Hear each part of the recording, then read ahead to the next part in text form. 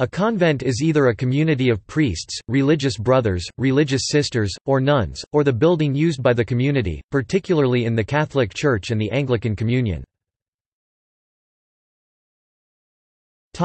Etymology and usage.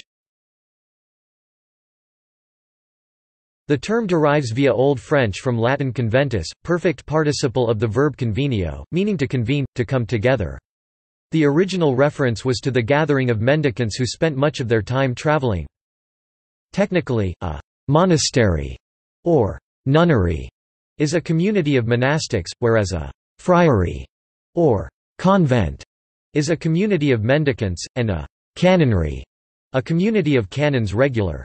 The terms abbey and priory can be applied to both monasteries and canonries. An abbey is headed by an abbot, and a priory is a lesser dependent house headed by a prior. In English usage since about the 19th century, the term convent almost invariably refers to a community of women, while monastery and friary are used for men. In historical usage they are often interchangeable, with convent especially likely to be used for a friary.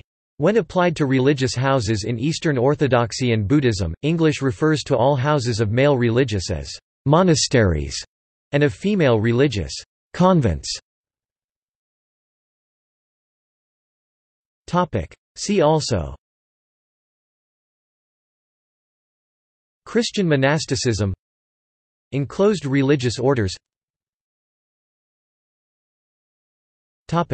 References. External links.